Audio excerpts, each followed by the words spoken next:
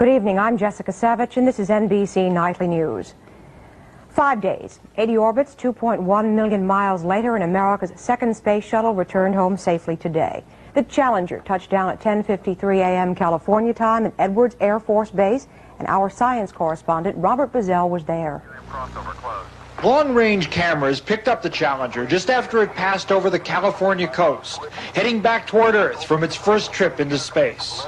A crowd of 250,000 people waited at Edwards Air Force Base on a sunny but windy Saturday morning. The winds, gusting over 30 miles per hour, presented no problem to the spacecraft as it landed on the concrete runway. One of the objectives of this mission was to test the brakes on the Challenger's wheels. They worked. The Challenger stopped about 7,000 feet down the runway from the point where its wheels touched down. A little while later, the 4 astronauts, looking slightly wobbly from their 5 days in zero gravity, walked down the stairs. That is Commander Paul Weitz first, followed by Story Musgrave, Donald Peterson, and Carl Bobko. They told the crowd they liked the new spaceship. I really think that Challenger is one hell of a flying machine. The head of the shuttle program agreed. With the exception of the problem areas that we had during the deployment of the IUS and the separation of the TDRS satellite, the mission was just incredibly routine. But the problems with the communications satellite are serious. In the next few weeks, NASA will try to put it into the proper orbit, and a board of inquiry will try to find out what happened to it. If those efforts fail, the entire shuttle program will be knocked way off schedule. Meanwhile, the Challenger will be flown back to Florida, where technicians will try to get it ready for another trip into space in early June. Robert Bazell, NBC News, Edwards Air Force Base, California. The Challenger crew was America's oldest to date. The combined flying experience of the 4, 111 years, so Mission Control dubbed them the Geritol Bunch. 2 major volcanic eruptions today. We'll have details on Etna and Kilauea next.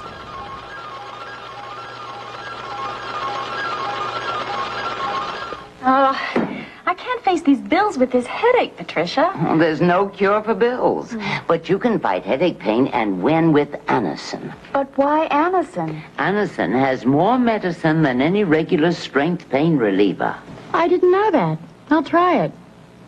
I feel so much better. Terrific. Now, if I could just get rid of these bills. Like Anacin got rid of your headache? Anacin and maximum strength Anacin fight pain and win.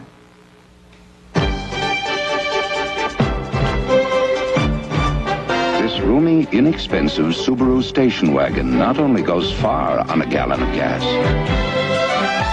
it also goes almost anywhere on a gallon of gas, thanks to front-wheel drive.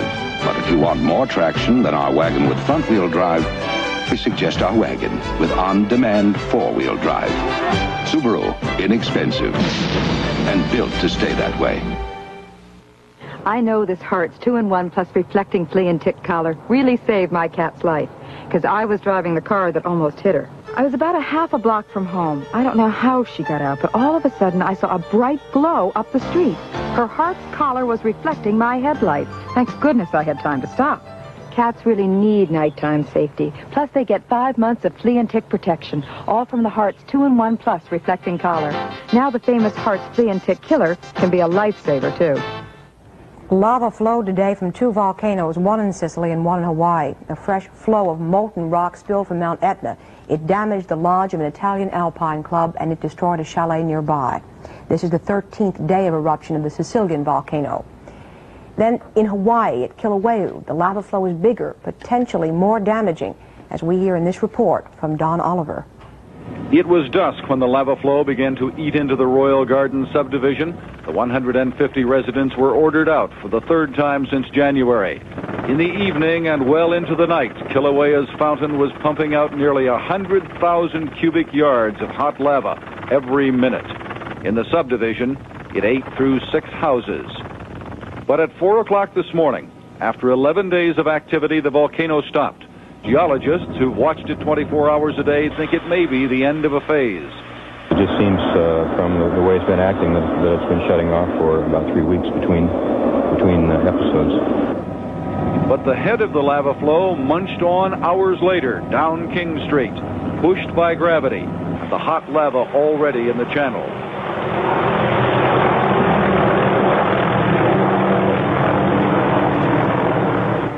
Well, it's just a question now of just watching this flow creep, and it should continue, I would imagine, for the next couple of days.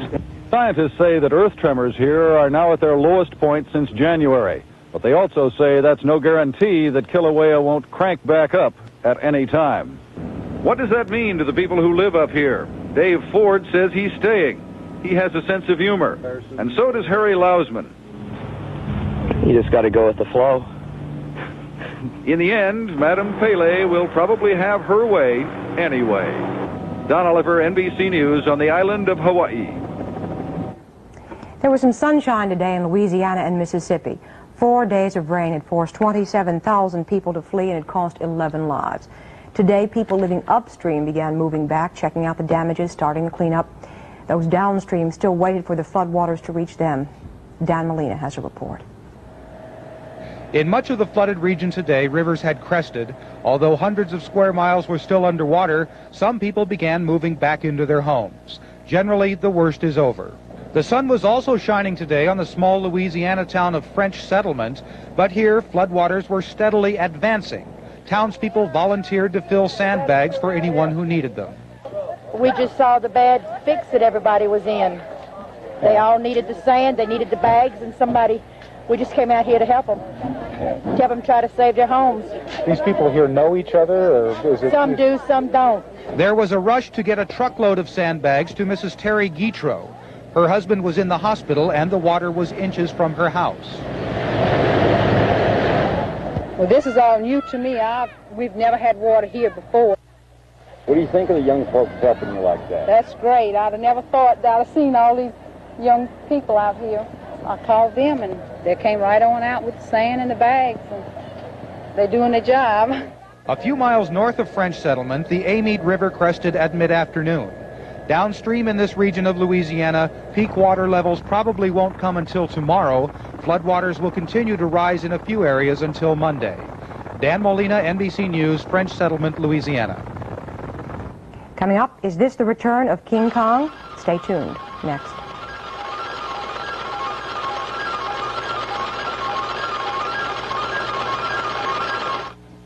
Good night.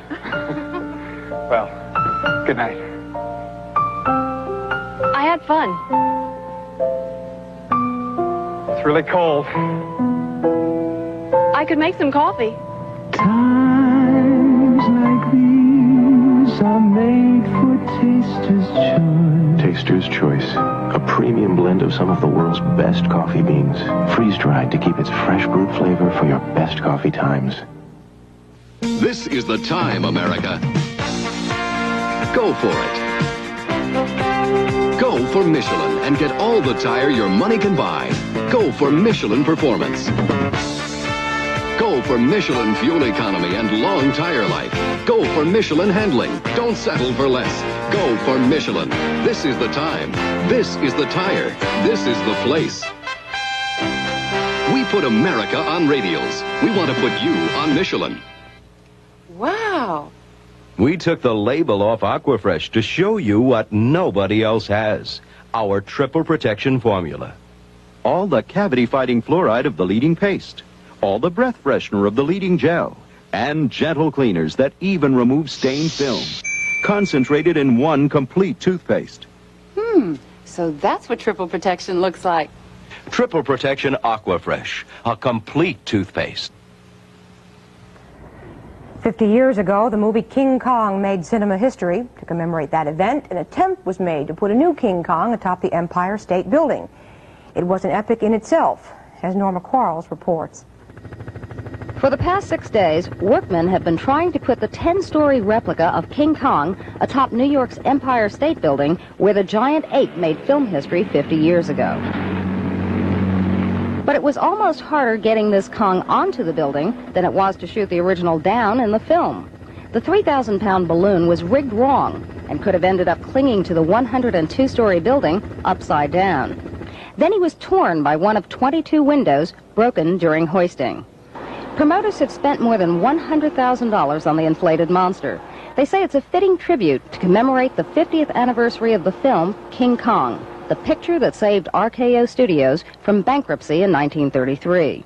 Children whose parents weren't even born when the film was made seem to have a special affection for King Kong. Yeah, that finger. It's big and scary and climbs up buildings. The size of him is, you know, it's unbelievable, so I wanted to see him, and you don't usually see him around here. Workmen spent most of today trying to hoist the deflated ape to his perch, but once again, things went wrong.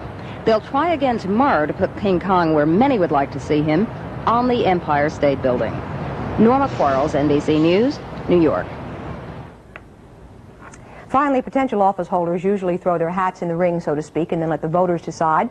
In Kingston, Idaho, Harry Holland and Robert Panokin threw themselves into the ring and slugged their way to a decision on who would be the city mayor. Holland, the incumbent, declared himself the mayor of the tiny town 15 years ago. He had no duties and he had no challengers, that is, until Panconen, a former Secret Service employee. The winner? The incumbent, Harry Holland, and incidentally a winner, the Silver Valley, Idaho Boxing Club, the recipient of the $2 per ticket admission. And that is our report tonight. Lloyd Dobbins hosts Monitor tonight at 10 Eastern, 9 Central and Mountain Time. Then Chris Wallace will be here tomorrow for Nightly News. I'm Jessica Savitch from New York. Thank you. And good night from all of us at NBC News.